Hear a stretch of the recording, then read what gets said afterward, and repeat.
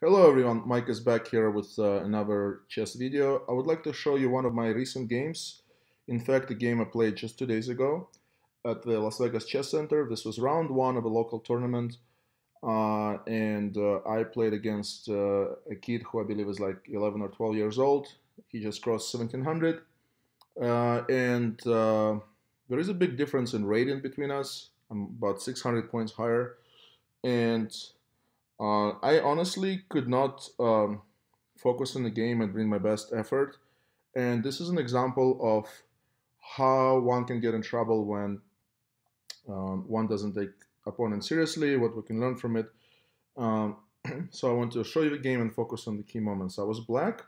My opponent played d4, and I played d6, d4, knight f6, knight c3, e5. I played this opening more than any other opening against d4. It's modern Philidor. What I like about it is it leads to a lot of um, complicated positions where it's hard. In most lines, it's hard for white to simplify. Black is a little worse if white plays objectively, but it's quite playable.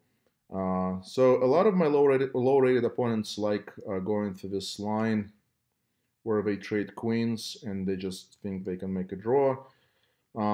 It's quite a boring position because it's just like not much going on. So I really, anytime my opponents do that, I'm like, oh, again. But yeah, so bishop g5 is one of the main moves for white. Bishop e6, white castles with check, knight bd7. Knight goes to f3, so now white is threatening to capture this pawn on e5.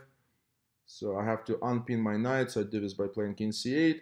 So I had this position many times as black, and according to my database in ChessBase, white only scores about 31% here, so it's not the greatest line for white. Primary reason is this knight on c3 is very passive, it doesn't have a lot of things to do. The pawn structure is very symmetrical, and in a lot of the situations, basically it comes down to the fact that white has really no targets and black does, and black can a lot of times be able to outplay white. I have a lot of draws in this position, in this line. My highlight is beating an FM from Mexico, who was like 2300 video. There are some low lights too, and one of the lower lights is the fact that position often ends up equal and kind of like boring. And sometimes I try to win against lower rated opponents and force action. Sometimes I win, sometimes I end up losing. Um, anyways, so let's continue with the game. So the opponent plays bishop e2. I played c6. So this move restricts the knight and prepares b5 possibly. a3, so the opponent tries to prevent bishop b4. Bishop b4, the idea would be to capture the knight and take the e-pawn. So right here, I should probably go for b5 to expand on the queen side and possibly prepare moving my king to b7. But what I played is also okay. Bishop c5, attacking his f-pawn, bishop h4. And right here, I played a very standard maneuver in this position. I play knight g4, attacking the f-pawn, forcing rook f1.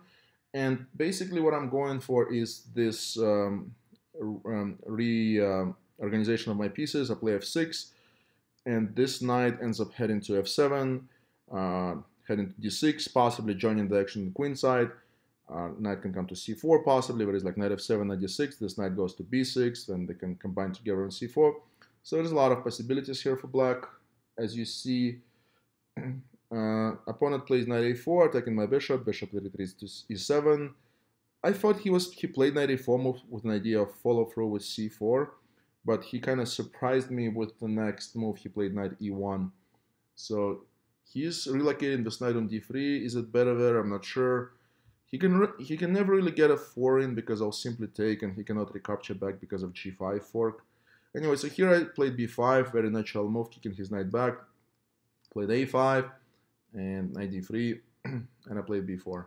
So right here already you can see that I'm gradually. Hold on a second. No, I actually played g5 first. G5 first, kick his bishop back to stop any f4 activity. Yeah, played this first, and then I played b4. So let's stop here for a second. So you see here, white's really passive. The bishop on g3 is awful. There is no f4. Position is very locked up. And black is expanding on the queen side. I think maybe it was a little bit... I kind of like playing knight f7. First, maybe move my king before I start the action on the queen side. But the problem with this approach was I really didn't like to move bishop g4. And that forces a trade of light squared bishops, gives him an open h-file. And now suddenly he has some play.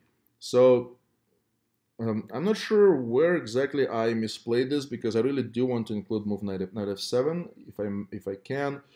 But now it's kind of like if I play knight f7, then light square bishops get traded, which I don't like. But if I don't play knight f7, then my knight's kind of stuck on the edge of the board. So I said, okay, you know, let the knight stand here for a bit. We will worry about him later on. Play b4. And here clearly white needs to play knight b1.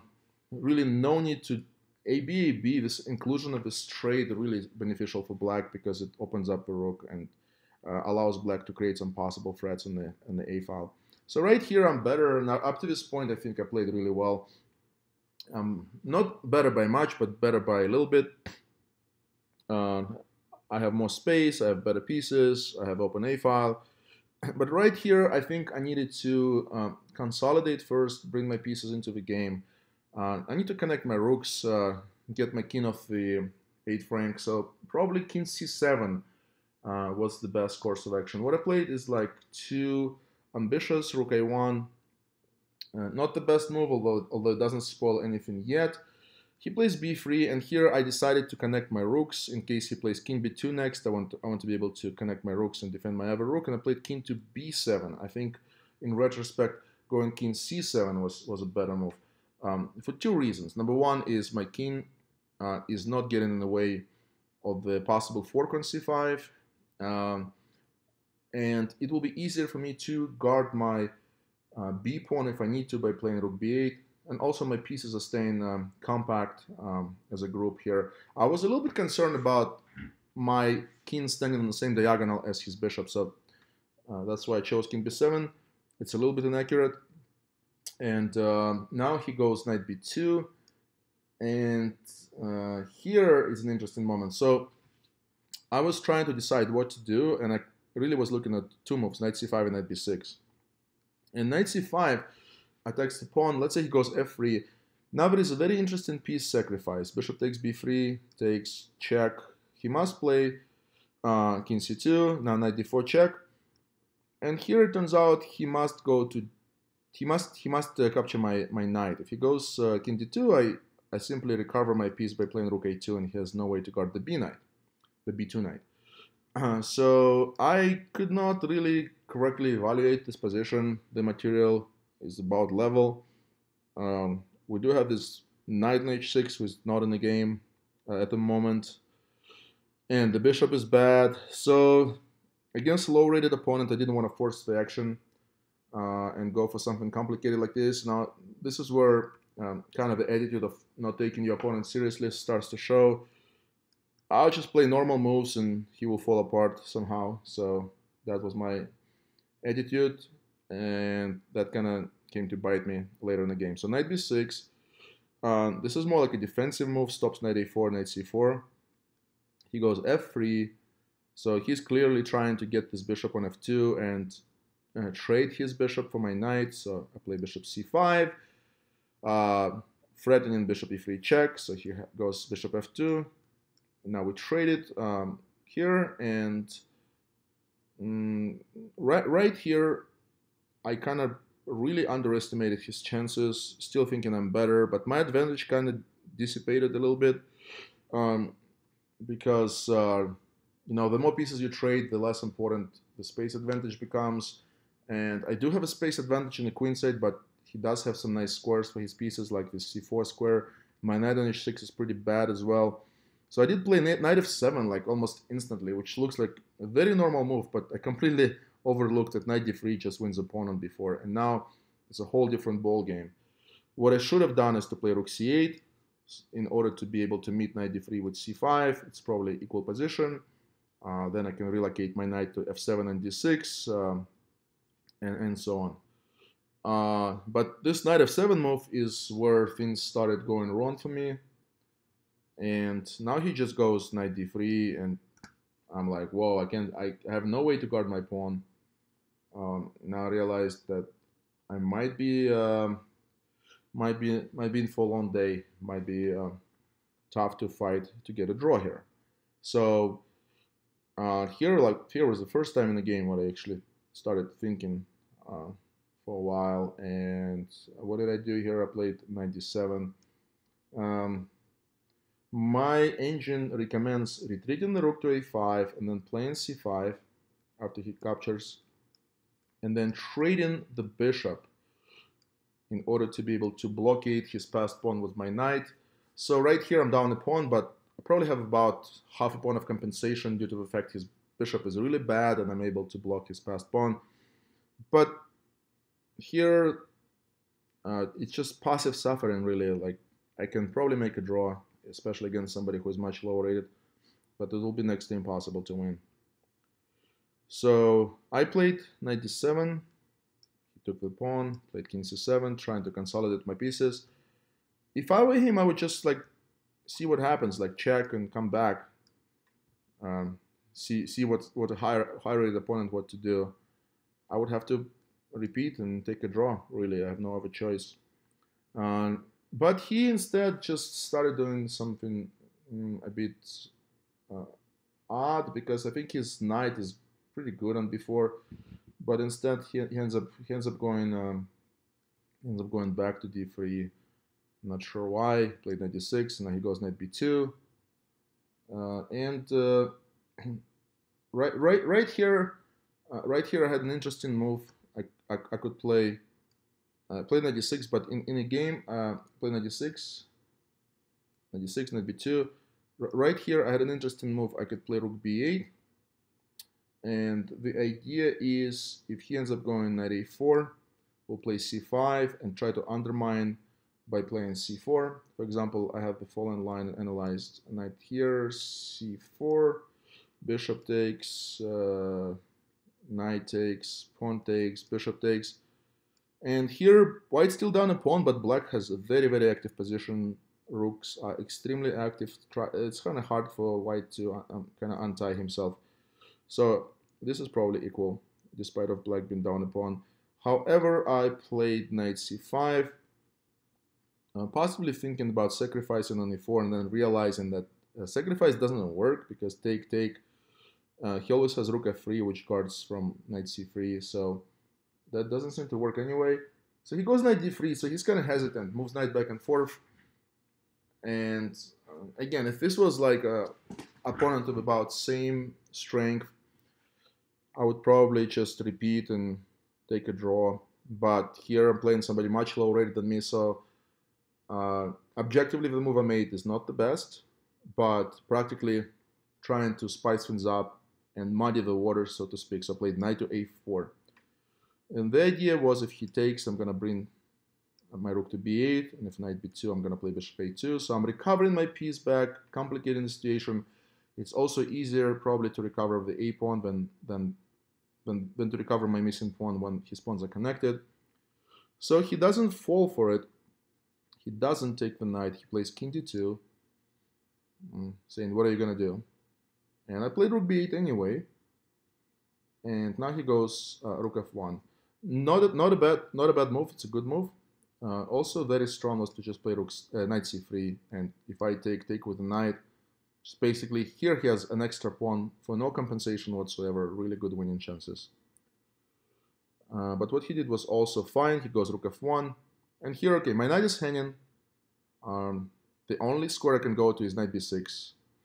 That gives up a really nice outpost for him on c5, and I have no compensation for the pawn whatsoever. After knight c3, he can trade rooks, and I'm just gonna either lose or I'll be lucky to make a draw here. So I'm like, okay, I'm not gonna win playing knight b6. So I again made a move which is objectively bad, but practically a good choice, because it complicates things and forces my opponent to find the right moves. And if he doesn't find all the best moves, we will have a chance, and that's exactly what happened. So I think this is a really good learning moment, kind of like playing practical chess. Against the engine, yeah, this never works. But practically, a piece sacrifice on b3, took on b3. I kind of wanted to play rook a2, but figured out that it doesn't work after king e1, rook takes b3. He has this amazing move, knight c1, just forks both of my rooks, and I just lost.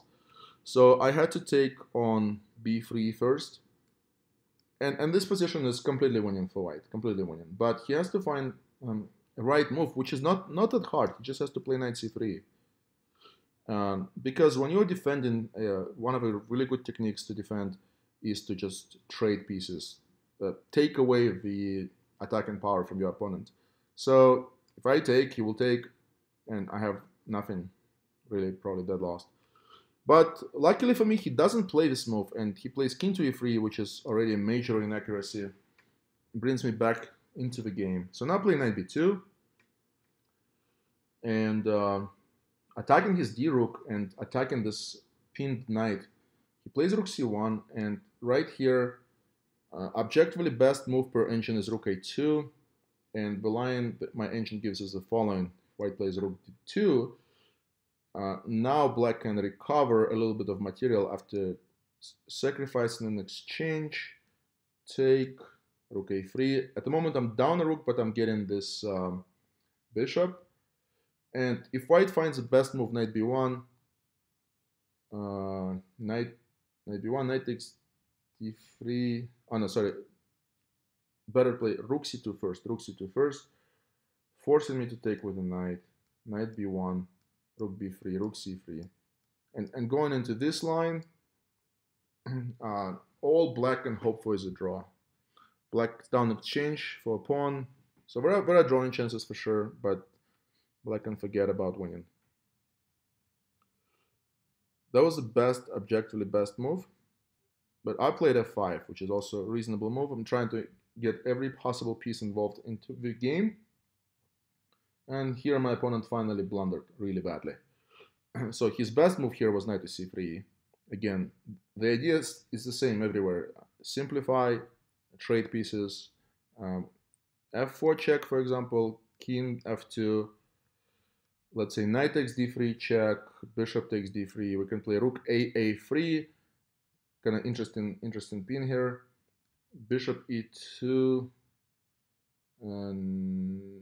Sorry, knight b1, this escape move, rook a2, bishop e2, knight b5, knight comes to d4, so there is some play, but I think eventually after something like rook f e1, knight d4, king f1, rook b2, knight c3, yeah, it's not super easy to find all these moves for white. But if white does find all the moves, he will eventually be able to untie his pieces and win eventually due to the extra piece. So that was his best option, knight c3. But luckily for me, he plays rook c3, and that is a huge blunder. So immediately here, black is at least equal. So here I spent a lot of time trying to decide which move was better, rook takes b1 or f4 check. And at first, f4 check looked winning for me. Let's say he goes here, knight takes d3, bishop takes d3. I have a cool move, rook takes b1. And if he takes on b1, I take on c3. I did overlook this resource. So it's not so easy. Here, black is better because when all the pawns on one flank, knight dominates a bishop, and all the pawns on light squares. Can I win? I'm not sure, but definitely at least equal. And then king d2 is just really crazy line. I didn't see anything there for me after king d2. So here, I saw this check, king c2. My rook has to move somewhere, probably b5 or something like that, or b6, I'm not sure. And I looked at this line with the engine after checking here, knight b5. I don't know what's going on here, to be honest. Engine shows equal despite of black being down a piece, really tricky position. So it's a good practical advice when you don't see variation till the end, just don't play it, go for the more simple line. And rook takes b1 is clearly a more simple line.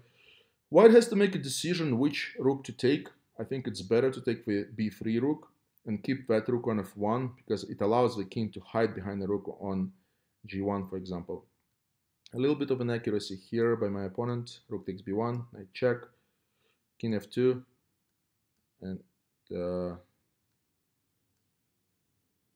king f2, and rook takes c3.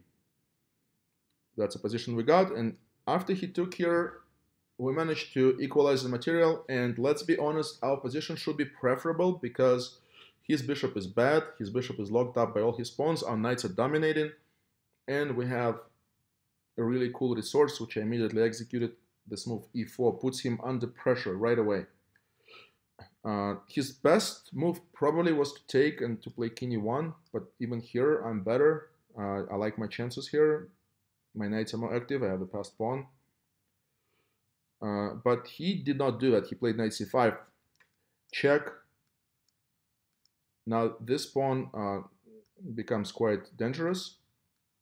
King e1, and right here I played knight to d2. This is a double attack. I'm attacking his rook and his knight. Luckily for him, he has a bailout move, knight e6 check, king d7, and now he moves his rook away.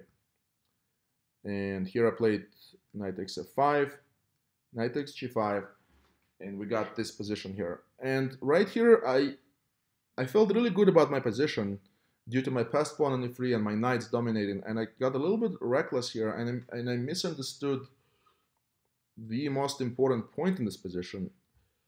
And it's very, very subtle, so I want to pause here. It's very likely that white will be able to force trade one of the knights. And if that happens, the trade we want as black is knight for knight trade. We want to leave white with that really bad bishop.